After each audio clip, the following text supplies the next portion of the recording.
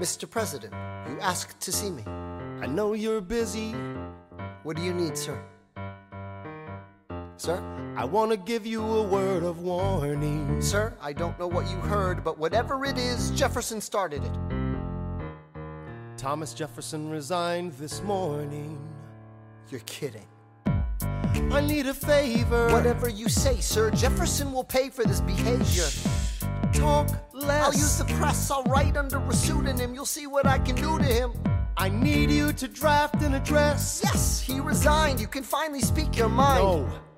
He's stepping down so he can run for president. Ha! Good luck defeating you, sir. I'm stepping down. I'm not running for president. I'm sorry, what? One last time. Relax, have a drink with me. One last time. Let's take a break tonight, and then we'll teach him how to say goodbye. To say goodbye, you and I. No, sir. I want to talk about neutrality. Sir, with Britain and France on the verge of war, is this the best time? I want to warn against partisan fighting. But pick up a pen, start writing. I want to talk about what I have learned, the hard-won wisdom I have earned. as far as the people are concerned, you have to serve. You could continue to serve.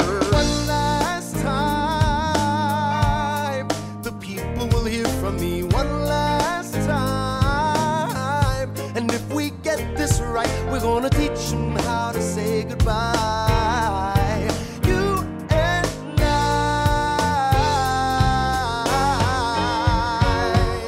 Mr. President, they will say you're weak. No, they will see we're strong. Your position is so unique, so I'll use it to move them along. Why do you have to say goodbye? If I say goodbye, the nation learns to move on. It outlives me when I'm gone. Like the scripture says, everyone shall sit under their own vine and fig tree, and no one shall make them afraid.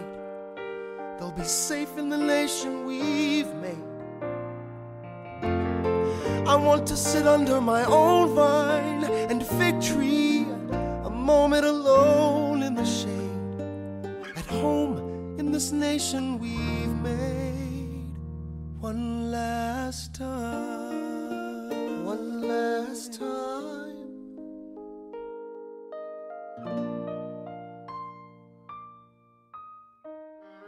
Though, in reviewing the incidents of my administration, I am unconscious of intentional error, I am nevertheless too sensible of my defects not to think it probable that I may have committed many errors. I shall also carry with me the hope that my country will view them with indulgence, and that after 45 years of my life dedicated to its service with an upright zeal, the faults of incompetent abilities will be consigned to oblivion, as I myself must soon be to the mansions of rest.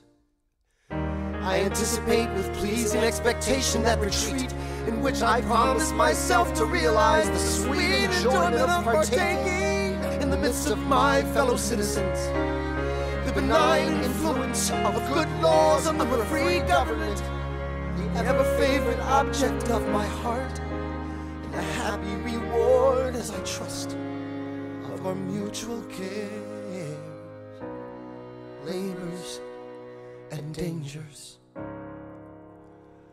One last time. George Washington's going home. Teach him how to say goodbye. George Washington's going